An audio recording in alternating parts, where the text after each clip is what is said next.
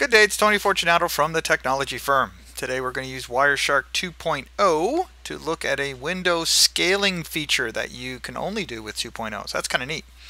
Let's talk just a little bit about that. Here's a trace file, and you can see the three-way handshake, and you could see the window scaling option says 256.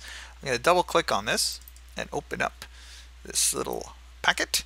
And if you take a look at the bottom here, it says multiply by 256 and the scaling factor is 8, 2 to the power of 8. All right, that's what that looks like. Now let's just assume this top trace, I took that three-way handshake out. So now Wireshark doesn't know what that is. And it reports the window size as being 256 bytes, which is incorrect. It doesn't know what the scaling factor is in this trace, therefore it's just taking whatever that value is.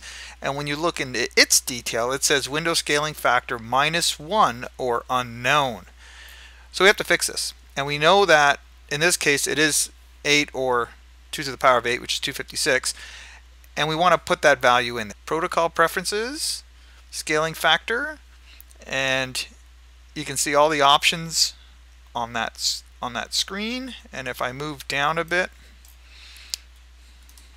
let me try that again.